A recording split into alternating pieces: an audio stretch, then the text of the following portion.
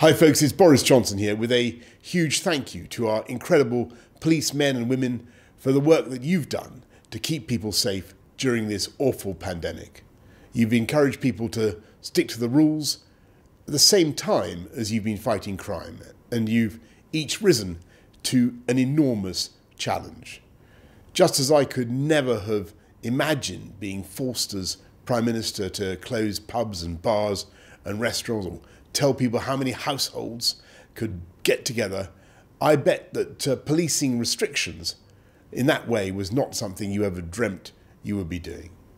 But you did it because you knew it was how we were going to protect the NHS and save lives.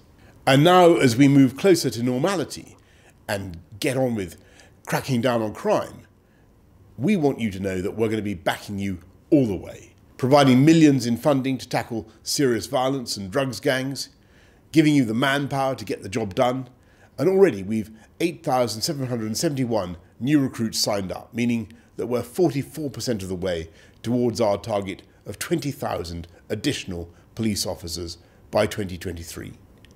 And supporting you through the Police, Crime, Sentencing and Courts Bill with new powers to deal with highly disruptive protests, greater powers for stop and search, doubling the maximum sentence for assaults on emergency workers, and making sure that serious violent and sexual offenders spend longer behind bars.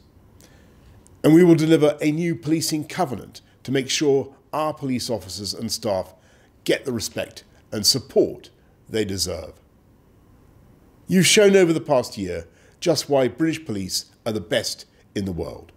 Now we're going to make sure you have the tools you need to deal with criminals, make our streets safer, and get on with the job you signed up to do.